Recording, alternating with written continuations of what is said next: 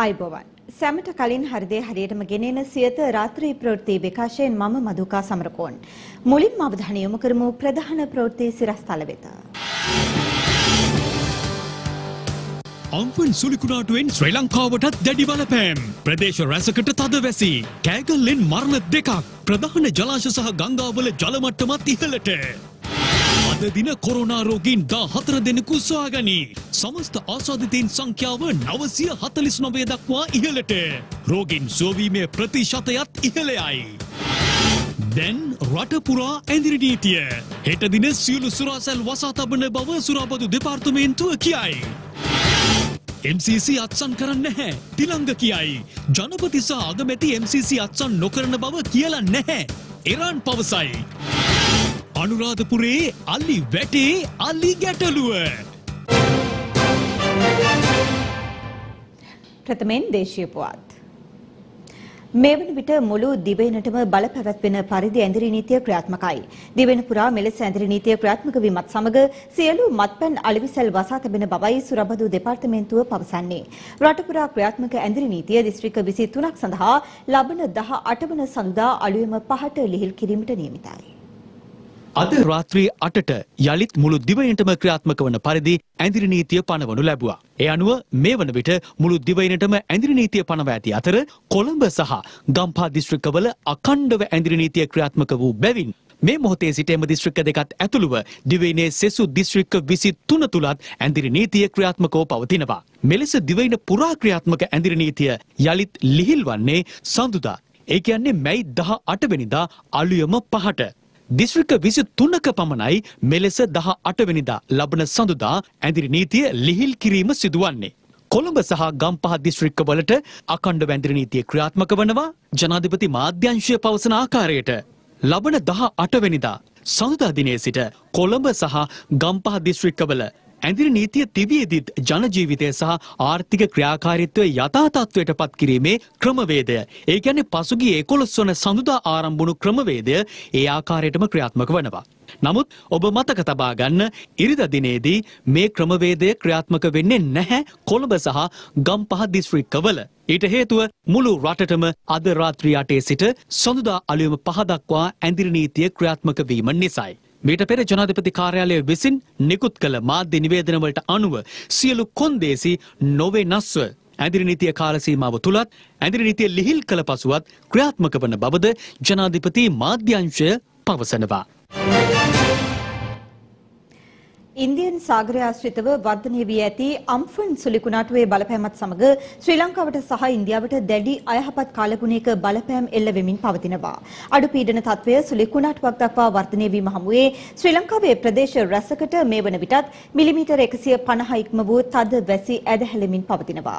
අයහපත් කාලගුණ තත්ත්වයෙන් සමස්ත දිවයිනෙහිම පවුල් 775ක පුද්ගලයන් 2668ක් ආපදාවට ලක්ව ඇති අතර මෙහි වැඩි බලපෑමක් එල්ල වී ඇත්තේ කෑගල්ල දිස්ත්‍රික්කයටයි. කෑගල්ලෙන් මේ වන විට පුද්ගල මරණ දෙකක්ද වාර්තා වී තිබෙනවා. එමෙන්ම අයහපත් කාලගුණ තත්ත්වයේ හේතුවෙන් දිස්ත්‍රික්ක 10කට නායාම් අනතුරු ඇඟවීමේ නිවේදන නිකුත් කිරීමට ජාතික ගොඩනැගිලි පර්යේෂණ සංවිධානය පියවරගෙන තිබෙනවා.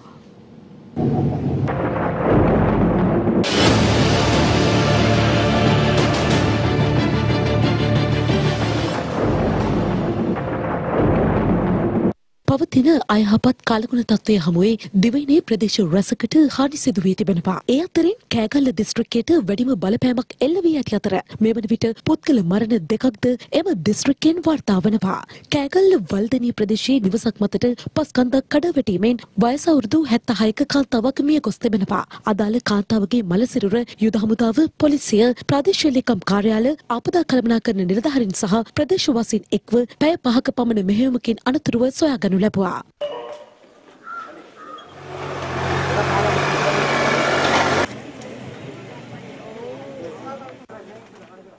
මේ අතර කෑගල්ල ඉඹුල්ගස්දෙනිය ෆෙයාෆීල්ඩ් ප්‍රදේශය හරහා ගලා යන කුඩා ඔය පිටාර ගැලීම හේතුවෙන් ඒ අසල ප්‍රදේශයේ නිවසක් සම්පූර්ණයෙන්ම විනාශ වී තිබෙනවා.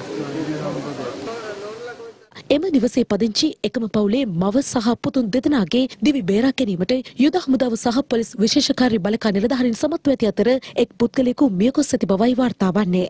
මේ අතර කොළඹ නුවර මාර්ගයේ උඩුකුමර ප්‍රදේශයේ ප්‍රධාන මාර්ගයේ අසල නායාමත් සමග නවතා තිබූ ලොරි රථයක්ද පස්කන්ධ සමග පහළට පෙරළී ගොස් තිබෙනවා. අධික වර්ෂාව සහ දැඩි සුළං තත්ත්වයෙන් වවුනියාව කුඩා කච්චකොඩිය මඩුකන්ද පොලියත් කුලම නෙඩුන්කේනි ආදී ප්‍රදේශවලට බලපෑම් එල්ල වී තිබෙනවා. මේ අතර රත්නපුර ප්‍රදේශයට ඊයේ රාත්‍රියේ සිට ඇදහැළුණු දහරණිපත වර්ෂාව හේතුවෙන් කළුගගේ ජල මට්ටම ඉහළ ගොස් ඇති අතර රත්නපුර පානදුර ප්‍රධාන මාර්ගයේ කහංගම සිට ගොරක ඇල දක්වා පහත් බිම් රැසක් මෙලෙස ජලයෙන් යට වී තිබුණා. එමෙන්ම එම ප්‍රදේශයේ පස්කඳු කඩාවැටීම සහ ගස් කඩාවැටීම හේතුවෙන් රථ වාහන ගමනාගමනයටද දැඩි බාධා එල්ල වී තිබුණා.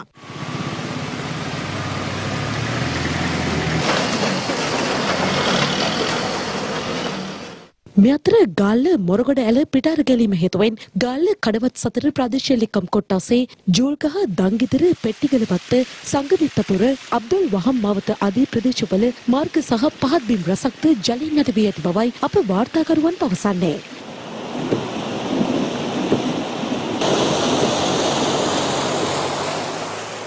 බලංගොඩ පින්නවල ප්‍රදේශයේ හමාගිය දැඩි සුළං තත්ත්වයක් සමග කැපොක්වත්ත ප්‍රදේශයේ විදුලි රැහැන් මතට ගස් කඩා වැටීම හේතුවෙන් කුරුපනාවල කනතිරියන් වල කැපොක්වත්ත සහ වලව යන ප්‍රදේශ රැසකට විදුලිය විසඳ වී ඇති බවයි වාර්තා වන්නේ. අයහපත් කාලගුණ තත්ත්වයේ හේතුවෙන් කොටගල මේපීල්ඩ් වත්තේ වතුකම්කරු නිවසක් අද අලුයම සම්පූර්ණයෙන්ම විනාශ වී ඇති අතර නිවසේ පදිංචි කිසිදු පුද්ගලයෙකුට අනතුරක් සිදු වී නොමැති බව දිඹුල පතන පොලිසිය පවසනවා.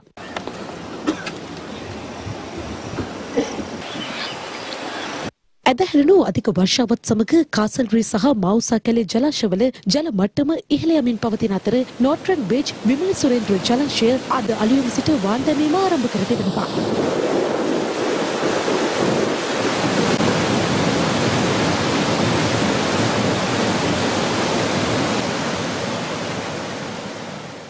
ලක්ෂපාන ජලාශයේ වාන්දරටු දෙකක් අගල් 6 බැගින් විවෘත කිරීමට කටයුතු කර ඇති බවයි වාර්තා වන්නේ. එමෙන්ම හැඩන් නෝවුඩ් සහ නෝට්‍රන් බ්‍රිජ් යන ප්‍රදේශවල ස්ථාන කිහිපයකම ප්‍රධාන මාර්ගයේ නායාම් සිදු වී තිබුණා.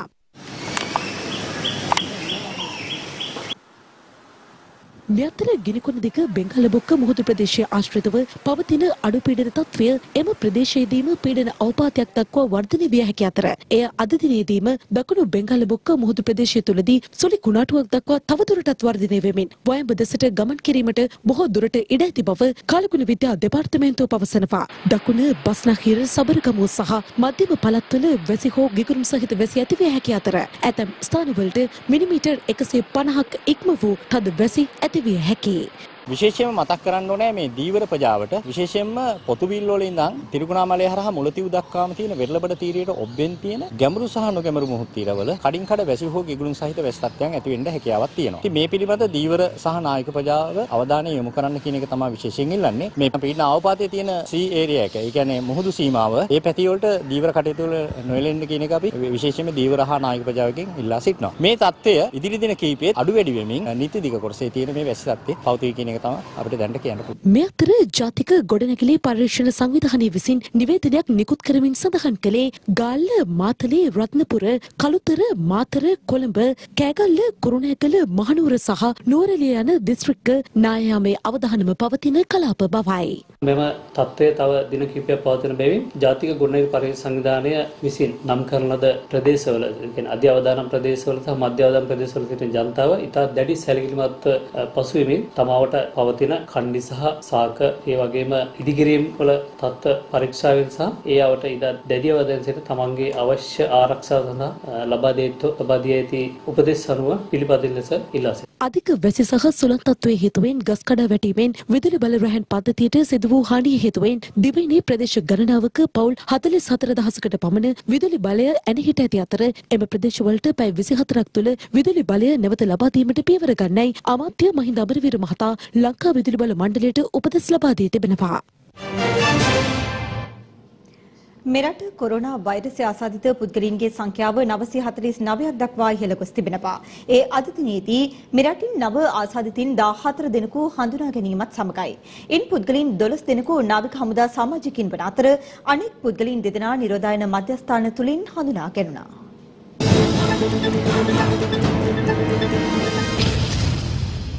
ඊයේ දිනේ තුල මෙරටින් වාර්තා වූ කොරෝනා ආසාදිතින් සංඛ්‍යාව 10ක්. ඊයේ දිනේ තුල හඳුනා ගැනුණු පුද්ගලයන් 10 දෙනාගෙන් පුද්ගලයන් 9 දෙනෙකුම නාවික හමුදා සමාජිකින් බවයි යුද හමුදාපති ලෙෆ්ටිනන්ට් ජෙනරාල් ශබේන්ද්‍ර සිල්වා මහතා ප්‍රකාශ කළේ. අනෙක් පුද්ගලයා නාවික හමුදා සමාජිකින් සමග සමීප සබඳතා පැවැත් වූ පුද්ගලයෙක්. අද වන විට COVID-19 වෛරසය ආසාදනය වී සිටි පුද්ගලයන් 43 දෙනෙකු පූර්ණ සුවය ලබා රෝහල් වලින් පිටව යාමත් සමග මෙරට සම්පූර්ණ සුවය ලැබූ පුද්ගලයන් සංඛ්‍යාව 520ක් දක්වා ඉහළ ගොස් තිබෙනවා. වෛරසය ආසාදිත පුද්ගලයන් 406 දෙනෙකු තවදුරටත් රෝහල්වල ප්‍රතිකාර ලබනවා. ලොව පුරා පැතිර පවතින කොරෝනා වසංගත රෝග තත්ත්වයේ හේතුවෙන් ශ්‍රී ලංකාවට පැමිණීමට නොහැකිව ජපානය තුළ රැඳී සිටි ශ්‍රී ලාංකිකයින් 235 දෙනෙකු අදාළවම ශ්‍රී ලංකන් ගුවන් සේවයේ ගුවන් යානයක් මගින් කටුනායක ගුවන් තොටුපළ වෙත පැමිණ තිබෙනවා.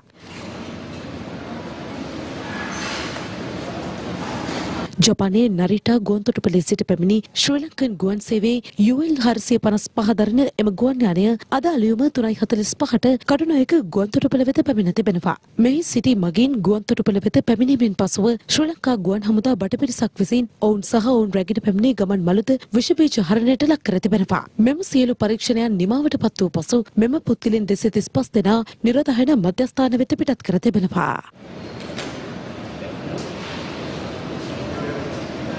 COVID-19 තත්ත්වයේ හේතුවෙන් ශ්‍රී ලංකාවට පැමිණීමට නොහැකිව මියන්මාරයේ රැඳී සිටි ශ්‍රී ලාංකිකයින් 72 දෙනෙකු යලි මෙරටට පැමිණියා. මියන්මාරයේ යැන්ගොන් ගුවන් තොටුපළේ සිට මියන්මාර ගුවන් සේවයට අයත් 8M611 දරන විශේෂ ගුවන් යානයෙන් මෙම පිරිස අද දහවල් කටුනායක ගුවන් තොටුපළ වෙත පැමිණියා.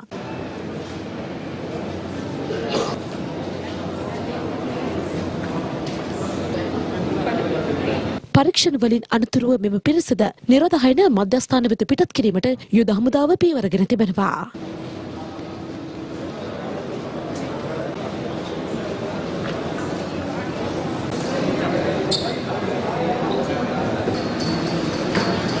කොරෝනා වෛරසයේ ව්‍යාප්තිය හේතුවෙන් ඇඳිරි නීතිය පැනවීමත් සමග මාස 2කට ආසන්න කාලයක් සිය ගම්බිම් වෙතට යා නොහැකිව කළුතර දිස්ත්‍රික්කය තුළ සිරවී සිටි පුද්ගලයන් 400ක් පමණ සිය ගම්බිම් වෙත පිටත් කර යැවීමට පොලිසිය අද කටයුතු කර තිබෙනවා.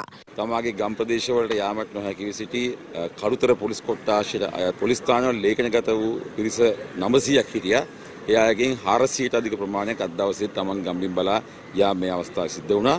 ගම්බිම් වලට යාමේ අවශ්‍යතාවය තිබූ සියලු දෙනාට අද දවසේදී කළුතර පොලිස් කොට්ටාශය මගින් ඒ අවශ්‍ය සියලුම සුබ සාධන පහසුකම් සලසලා මේ රජය විසින් ලබා දීලා තියෙන ලංකා ගමනාගමන මණ්ඩලයේ බස්වල ඒ අය ඒ ප්‍රදේශවලට යවලා තමන්ගේ නිවෙස් වලට මැරලීමේ ක්‍රියාමාර්ගය ආරම්භ තිනවා. බස් රථවල රියදුරු මහත්තුරුන්ට අවශ්‍ය කරන සෞඛ්‍ය උපකරණ ආදී සියල්ල නිකුත් කරලා ඉතාමත්ම සුරක්ෂිත ලෙස ඒගොල්ලෝ තමන් ගම් ප්‍රදේශවලට යැවීම අද දවසේදී මේ ප්‍රදේශයේ සිද්ධ වෙනවා. මෙලෙස ගම්බිම් වෙතට පිටත් කරන පුද්ගලයන් දින 14ක කාලයක් ස්වයං නිරෝධායනයට යොමු කරන බවයි පොලිසිය ප්‍රකාශ කළේ.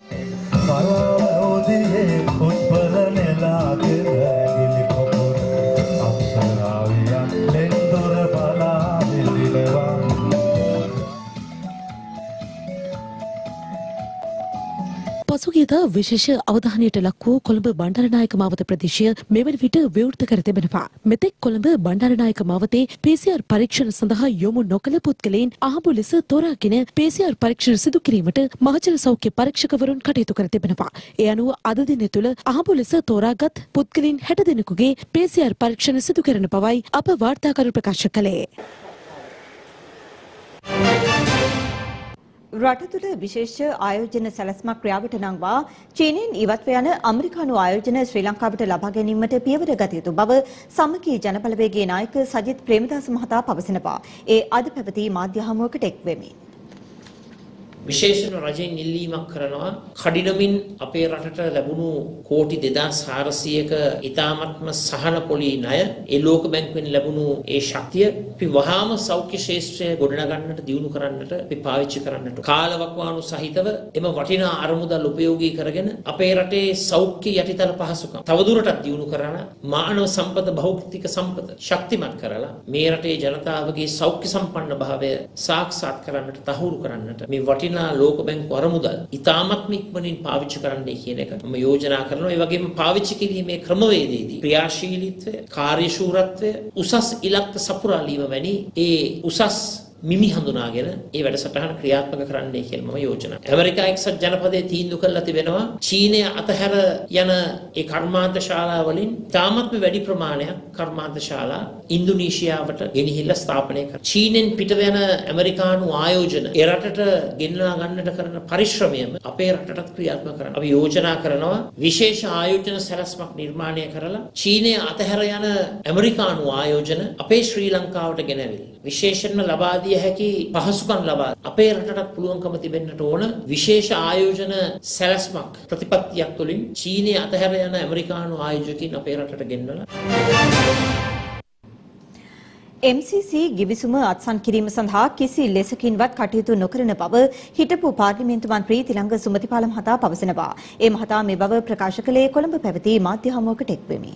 MCC ගිවිසුම අත්සන් කිරීම සම්බන්ධව යම්කිසි තීරණයක් අරන් තියෙනවද නැත්නම් ඇමරිකානු රජයේ පිළිපැත්තේ මොනවා හරි එහෙම යෝජනාවක් ඉදිරිපත් කරලා තියෙනවද? මං හිතන්නේ කවුරුත්වත් මේ වෙලාවේ ගැන කතා කරනවත් කියලා. ඒ වගේම තව කාලයක් යනකොට මේ ඇමරිකාවට අනිත් රටවල් වලින් උදව් කරන්න වෙයි. මෙහෙම ගියොත් ඒගොල්ලන්ගේ වෘත්ත ආර්ථිකය දැන් සම්පූර්ණයෙන්ම උස්සලා පොලේ ගහලා තිනවා. අභ්‍යන්තරව ඒගොල්ලන්ගේ සමාජීය ප්‍රතිපත්ති වැටිලා තියෙනවා. ජනතාව බේරගන්න බැරුව දහසකුත් දෙනා ජීවිතක්ෂයටපත් වෙනවා. මිලියන ගාණක් මිනිස්සු අසාධ්‍ය තත්ත්වයටපත් වෙලා තියෙනවා. කො මේ ඇමරිකාවේ ප්‍රතිපත්ති? කො ඇමරිකාවේ ආර්ථික ප්‍රතිපත්තිය? කො ඇමරිකාවේ සමාජීය සුරක්ෂිතභාවය? ඒක නිසා දැන් අපොහොසත් වෙච්ච ආර්ථික ප්‍රතිපත්තියක ලෝකේ කියන වෙලාවේ මොන MCCද? MCC එකක් හදන්න වෙනවා. දැන් ආසියාවේ MCC එකක් හදන්න වෙනවා. ඒක ආසියාවෙන් හදලා තමයි අපි ඔක්කොම රටවල මුදල් ටිකක් දෙන්න වෙයි. තව අවුරුදු 5ක් යද්දී ඇමරිකාවට. ලංකාවේ වවන්න පුළුවන් හැම දෙයක්ම අපි පිටරටින් ගෙන මෙන්න මේ ක්‍රමය අවසන් කරලා අපේ රටේ නිෂ්පාදනය කරන්න පුළුවන් අපේ ගොවියන්ට යම් කිසි මුදලක් අතට ලැබෙන විදිහේ ක්‍රමවේදයකට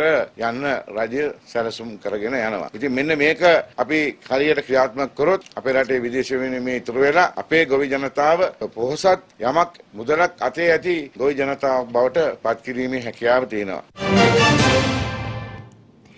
MCC ගිවිසුම රටට වාසිදායක බව පිළිගැනීමට තරම් ආණ්ඩුව නිහතමානී නොවුනද එමගින් රජයට අත්වන වාසිය සූක්ෂමව අත්පත් කර ගැනීමට කටයුතු කරන බව හිටපු පාර්ලිමේන්තු මන්ත්‍රී එරානි වික්‍රමරත්න මහතා පවසනවා. ඒ විපක්ෂ නායක කාර්යාලයේ කැඳවා තිබූ ප්‍රවෘත්ති සාකච්ඡාවකට එක්වෙමින් මේ රජයට තියෙන්නේ ඒකාධිපති මනසක් තියෙන්නේ. කතා කරනකොට කිව්වා ඡන්දෙට ඉස්සලා අපි දන්නවා කොහොමද පුතල් හොයන්නේ කියලා කිව්වා. ඕන්න කතාව.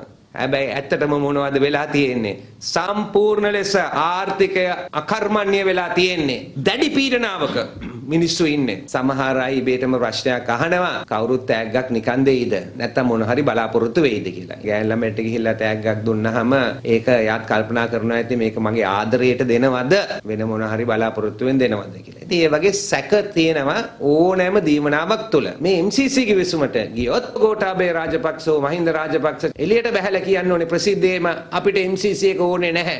අපි ඒක ගන්නෙ නැහැ කියලා. ඒ දෙන්නගෙන් එක්කෙනෙක්වත් ඒක කිව්වේ නැහැ. බයිෝ ටිකක් දාලා සඳහන් කළා මේක රටපාවල දෙන ගිවිසුමක්. මේක අත්සන් කළොත් අපිට අනුරාධපුරයටවත් වන්දනාවේ යන්න බෑ කියන ඔය කතාව තමයි හදලා හැම තැනම කිව්වේ ඡන්දෙට ඉස්සලා. නමුත් ඒ දෙන්න එක වචනයක් කිව්වේ නැහැ මේක ගන්නෙ නැහැ කියලා. දැන් කොමිටියකුත් පත් කරලා තියෙනවා. ඔය ක්‍රමවේද මිනිස්සු දන්නේ නැතයි. හරිද? ඊට පස්සේ කොමිටියෙන් කියයි ඔය සංශෝධන දෙකක් කළොත් කරලා අපිට අපේ ඇඟ බේරගෙන අනේ ඔය සල්ලි ටික ගන්න කියලා. ඉතින් ඕක තමයි ඇත්ත කතාව ඔය MCC කිවිසුම ගැන. කරවිලගල සිට වේදනියාගම දක්වා ඉදිවන අලිපැටේ කටයුතු අතරමඟ නතර වීම හේතුවෙන් ගම්වාසීන් දෙපිරිසක් අතර උණුසුම්කාරී තත්ත්වයක් හටගත්තා.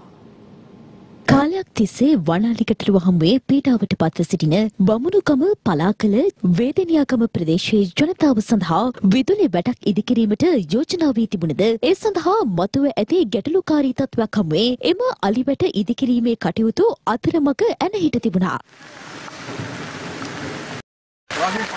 මේ සම්බන්ධයෙන් කරුණු විමසා බැලීම සඳහා ඊයේ දින විශ්වභාර අමාත්‍ය එස්.එම්. චන්ද්‍රසේන මහතා මෙම ප්‍රදේශයට පැමිණ තිබුණා.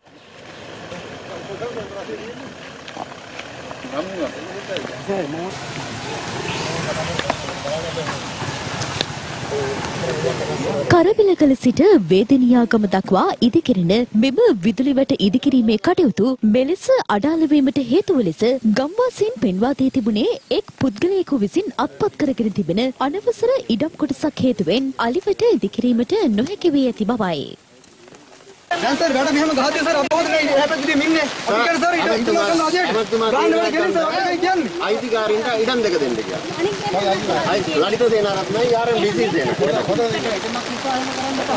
මේ අපි 1968 ඉඳන් මේ පරිත්‍යාග කරලා තියෙන්නේ. දැන් මේක අපි කතා කරලා ඉතින් ඔයතර මේ මොකක්ද එකක් පාඩම්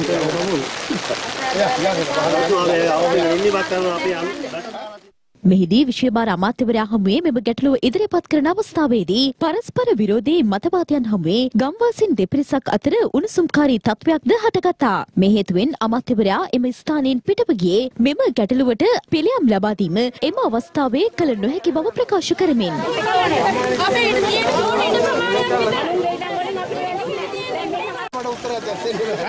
දැන් උත්තරයක් දෙන්න බෑ මේකට.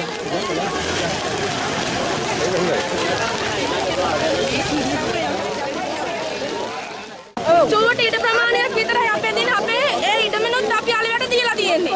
හරිද? ඒ හිලා මේගොල්ලෝ දෙන්න මේ සර් වන්දලා කියනවා අපිට අලෙවට විතරක් දෙන්න. ඊට කලින් අපිට වැඩන්නේ නරුනම අර යන්නේ නේ. ඒ හින්දා. අලි වැටනේ වෙන්න ඕනේ මිනිස්සු ආරක්ෂා කරන්න. මිනිස්සු හම්බ කරගෙන කරන දෙයක් තියෙනවා නම් අද කාලේ හැටියට ඒකට අවස්ථාව දෙන්න ඕනේ. දැන් මෙච්චර කාලයක් අපේ භූමිය කියලා මොකද කරේ? ඇයි මේ මිනිස්සු ගෙවල් හදා ගන්නකම් වගා කර ගන්නකම් හිටියේ. මේකේ පදිංචි වෙන්න එපා. ඒක නවත්තන්න. මේ ගෙවල් වලට හානි කරන්නත් එපා. වගා කරගෙන කන මිනිස්සුන්ට හානි කරන්නත් එපා. ඒවා ටික ආරක්ෂා වෙන විදිහට දිලාලි වලට ගහලා දෙන්න. ඔය ළමයි ඉස්කෝලේවත් යන්න බෑ. අලි කඩනවා ගෙවල් ටික. අර ගැස් කොලම් බලන්න වතුනේ. කොහොමද කියන්නේ? වෙලා තියෙන්නේ මේ ඉතම අයිතිකාරයෙක් නෑ නවත්තගෙන ඉන්නේ ඔය. මෙතන ඉන්නේ. ඒක ඉතම ප්‍රශ්නයකට. දැන් එනවා අර ගෙවල් ඔක්කොගෙම මැද්දෙන් ගිහින් තියෙන්නේ. සිද්ධිය සම්බන්ධයෙන් චෝදනා ලැබ සිටින පාර්ශවයෙන්ද අප විමසීමක් සිදු කළා. අලියට කොහොමද අලියන් බඩ මෙතනින් ගියාම අපි කොහොමද ගෙදර ඉන්නේ? අපි මේ ගෙදර ඉන්නකොට මෙතන කසබ්බක් හදා ගන්න ඕනේ, කේබලක් හදා ගන්න ඕනේ. අලියන් මෙතන ඇවිල්ලා ඒ කේබලේ සම්බන්ධයක් නැද්ද? මේවට බලකාරී උත්තර දෙන්නේ නැද්ද? මේක කෙලින් කරලා දාන්න. ඉතින් රජයට ගන්න. ඒතර අපිට ආඩු ජීවත් වෙන්න පුළුවන්. මෙම අදහස් දැක්වීම හමුවේද යලිත් ගම්වාසීන් අතර උණුසුම්කාරී තත්වයක් හටගත්තා.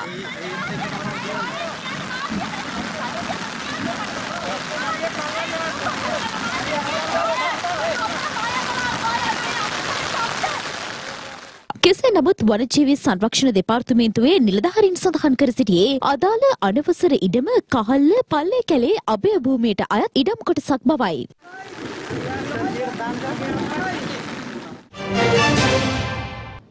සියත රාත්‍රී ප්‍රවෘත්ති විකාශය නිමවට පත්වනවා. තවත් උණුසුම් පුවත් දැනගැනීම සඳහා පිවිසෙන්න www.siyathanews.lk අපගේ වෙබ් අඩවිය වෙත. සුබ රාත්‍රියක්.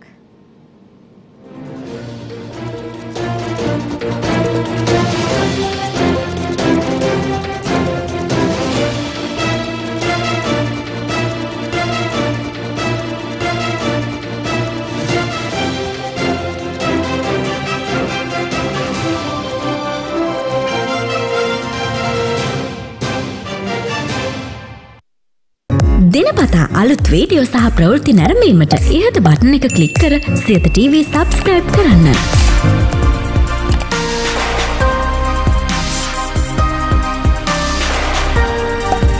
අලුත් වීඩියෝ ගැන මුලින්ම දැනගන්න මෙම සීනුව ක්ලික් කරන්න.